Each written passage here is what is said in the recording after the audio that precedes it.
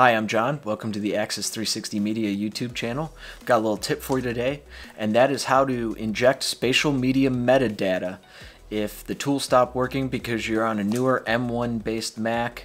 I'm not sure if it's the M1 that's the issue or if it's the operating system. Either way, the tool stopped working, no one's updated it, but there's still a way to get it running.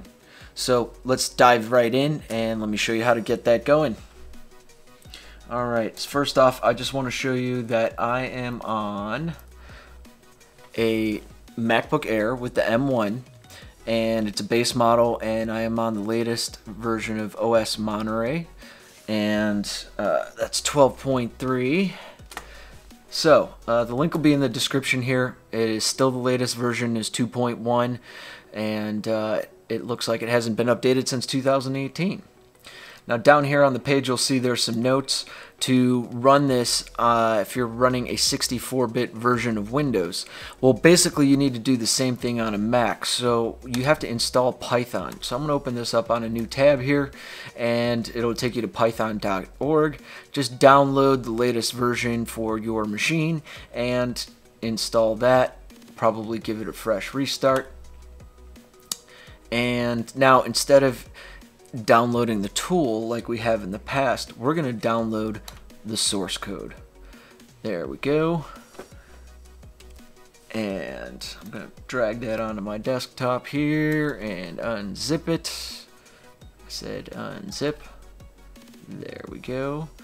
And now you'll see there's all the files here. If you click on spatial media folder, there is an app, a Python app called GUI GUI.py. If we click on it, nothing happens here. It just opens up some stuff down. It's above my pay grade, but we can get it to run. Just open up Terminal, and you can drag this guy right into your command line there. Hit enter. There you go. Spatial Media Metadata Injector is up and running. Click open.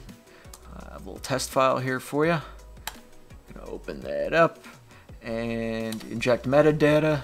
Save it on the desktop. Boom. Successfully saved file. That's all there is to it. And